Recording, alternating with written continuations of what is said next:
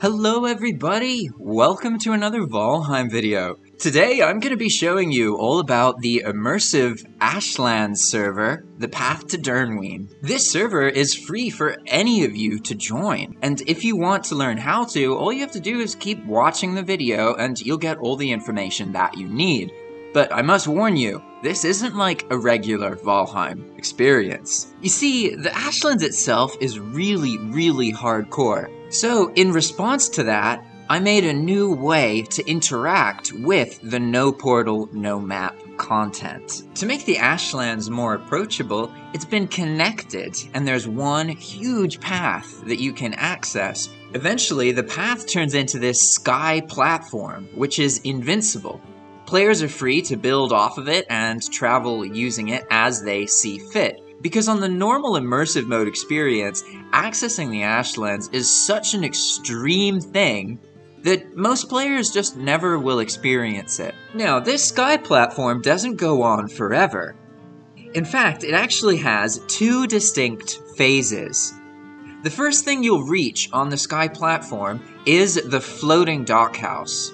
This is a communal base designed to be used by multiple players in the beginning as they first start their Ashlands progression. This base features a communal bank. All resources in this area are free for people to use and take so that they can try building in the Ashlands. Additionally, there is space available for players to build rooms. This is my room here.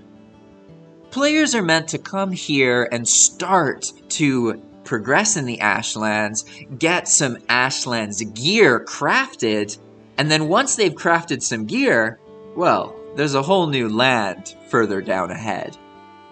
As we keep following the path, we'll eventually find the Citadel. This wall is made invincible, so it's literally impossible for enemies to do anything to it. They cannot pass this wall. There are three exits: the eastern gate, the northern gate, and the western gate.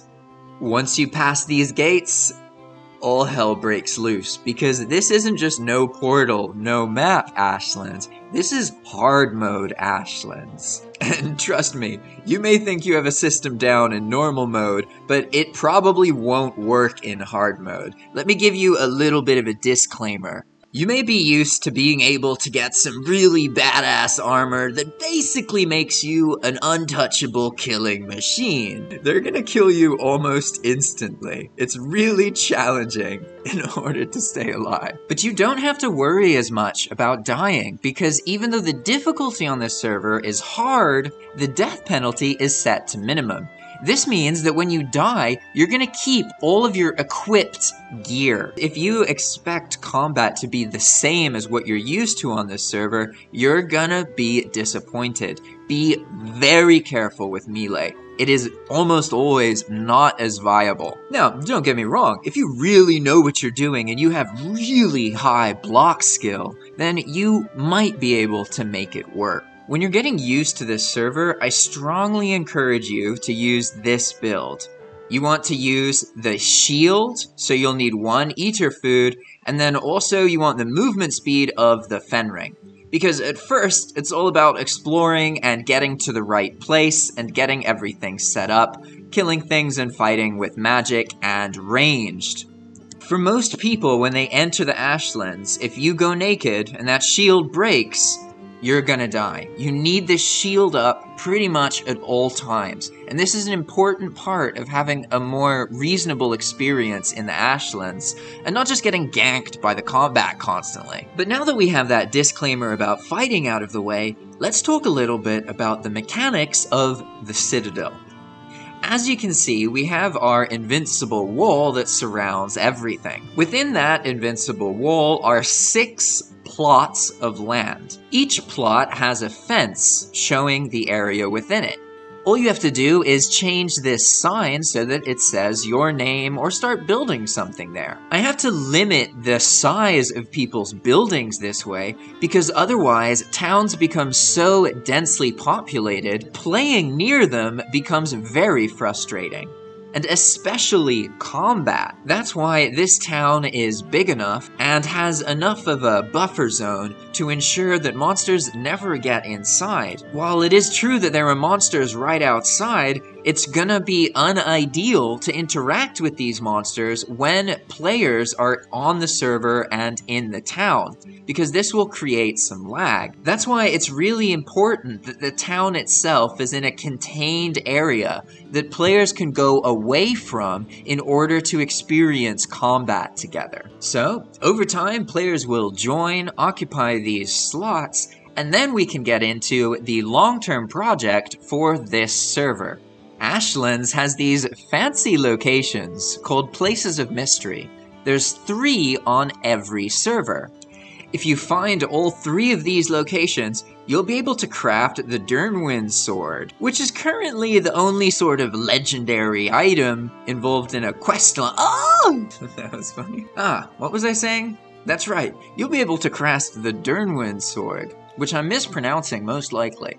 It's a really cool flaming sword that they'll probably buff up and do something for the Deep North. And I mean, come on, look how badass it looks in its hilt. Oof, flaming sword on your back? Now that's something else.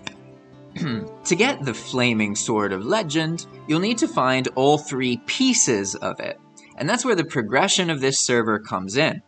On a normal server, these things don't respawn, so once one person has a part, nobody else can get it. But on this server, it features respawning locations. Certain locations will force respawn, so even if players build nearby, the building will just get destroyed and this location is coming back along with that piece of the sword. The first piece is very close to town, but the second and third pieces are much further out, and building up a path to those pieces is going to be the source of progression for the server moving forward. I'll be working on the path from the Citadel to the pieces of Drynwyn. But this isn't all that the server has to offer you. Let me show you some of the other things that make this server very different. Flametal locations are easier to gather from because they're part of the force respawn. They still collapse back into the ground, but every 3 or 4 days, they're going to come back in the exact same spot. And the path itself also passes by a few of these spots, making them easier to access than what you're used to. And it's true, I know, I can be a bit masochistic with the hard difficulty and all that, but it's not just about making the game harder for you. I only do that so that the game lasts longer. You need the difficulty. You need to be scared of the world out there. But you also need safe places where you're not in danger for the most part. This allows different kinds of players to enjoy the experience, whether they're builders who want to get some Ashlands building in, or they're people who like to fight and enjoy combat. Fortress raiding, a large part of the Ashlands experience, has been changed on this server.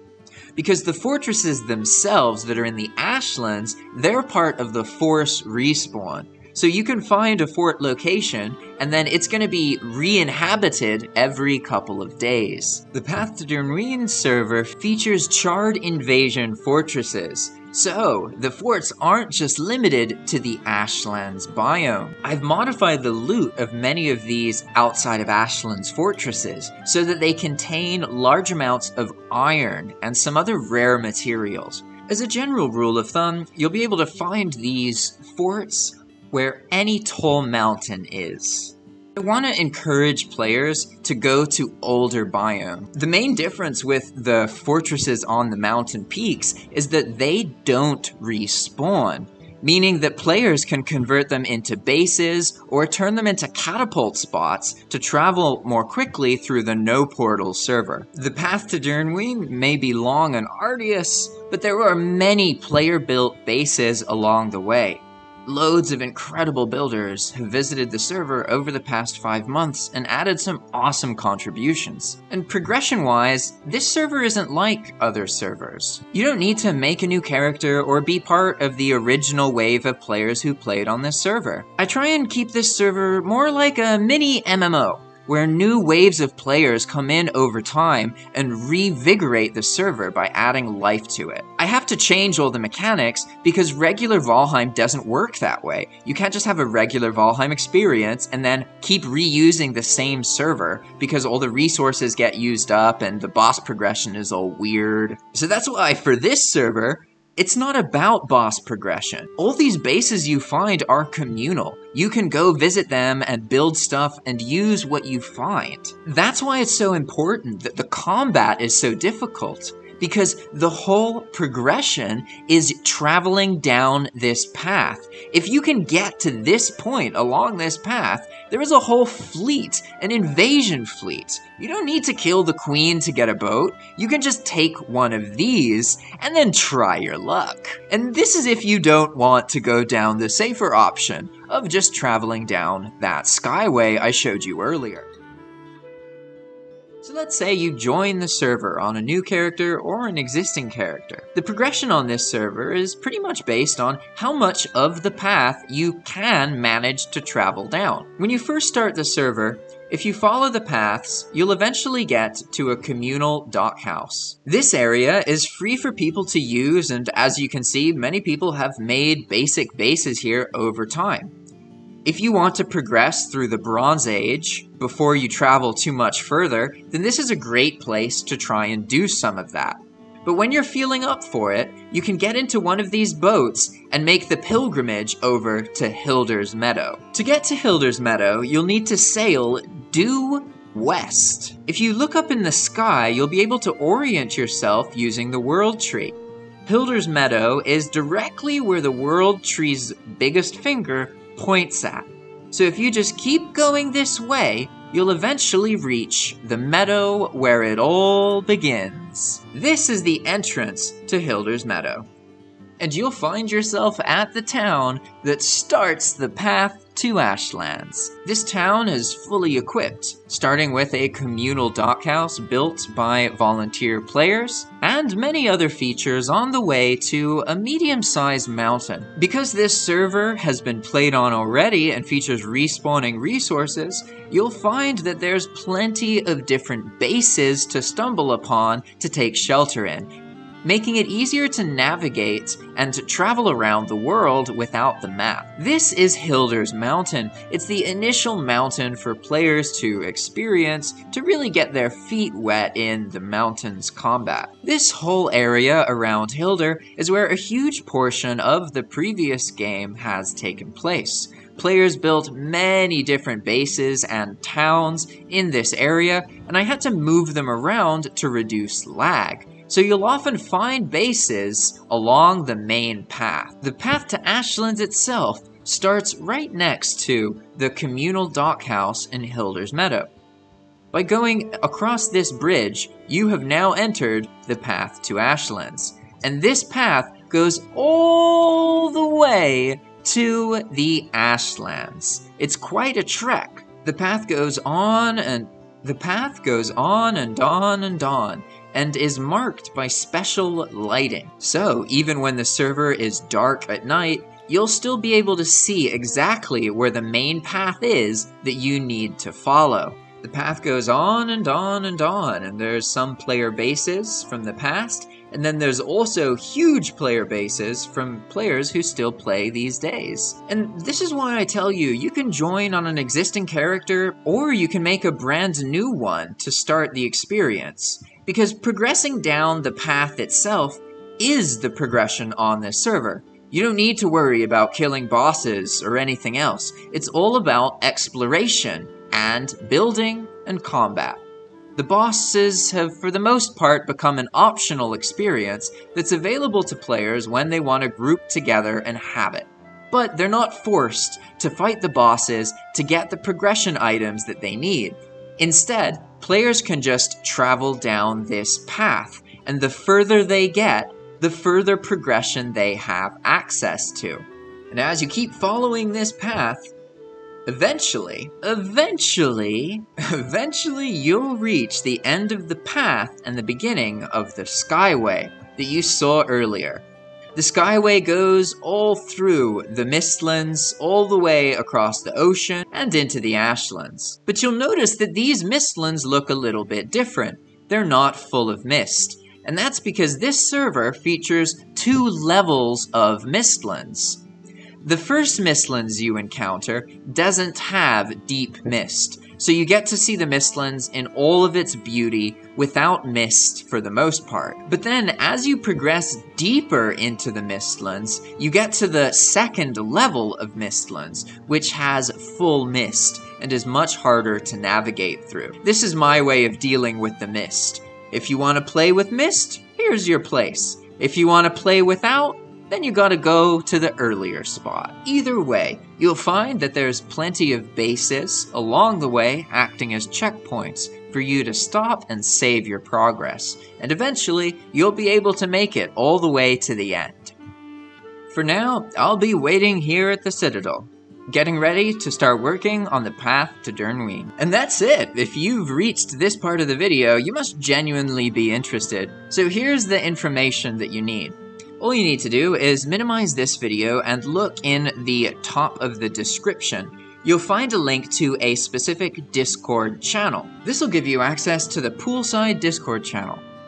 Now, the Poolside isn't my Discord channel, I just have a spot on it. The server itself is actually ran by Splash of Pain and Captain Crumbs, who both make Valheim content along with some other games that they live stream. They often have these building challenges running, where you build a wall or build some specific thing within a constraint and then share it in this channel. Their recent one is to make furniture out of the build pieces in Valheim. So you can see that some people have done that really well. Like, look at that. That looks badass. And this is a fantastic way to get some brainstorming and also to get more connected with a community of other players who like Valheim. So this Discord server, again, it's not my Discord server. I just have a spot on the Discord server. So not only will you get in with me, but you'll also get in with this really cool Valheim group. Once you join the server, you'll have to do another step in order to access the login information. You'll need to go to the Channels and Roles section, and then go to Browse Channels. From here, scroll down until you find the JP Valheim section. You can look for the little parrots. That's how you find it. And then click on this Follow category over here. That's going to enable all of my Discord chat channels, which will show up on the left after you do this. From here, you'll need to go to the Server Info section, which will show you how to log into the game. This is also where you can see the exact features of the server. It also includes a map that includes all of the Charred Fortress locations of the server and the path itself. And if you scroll up, you can see the rules for all of the forced respawning and all of the soft respawning. And if you scroll all the way to the top, you'll find the login information for the server itself. And that's it. That's technically all you need to do. This is not a paid server, and it's not even a private server. Anybody is welcome to join and have the experience. Everything you do on the server is pushed to Discord. So this shows everybody what you're talking about when you die, when you log out, and when you log in. So just keep that in mind, because it makes for some really amusing reading when people are dying a lot. And I tend to die the most, so good luck dying more than me. And that's it for now, everybody. If you want to support my work, or make something like this yourself, then consider setting up your own dedicated Valheim server. I've got loads of content about everything you need to do to manage it and make these custom experiences as you have seen on this one. All you have to do is go to zaphosting.com/jpvalheim and you can get a server up and running in 10 or 20 minutes. It's really quite quick and easy to do these days. And I'll see you in the path to Drynwyn. Bye-bye!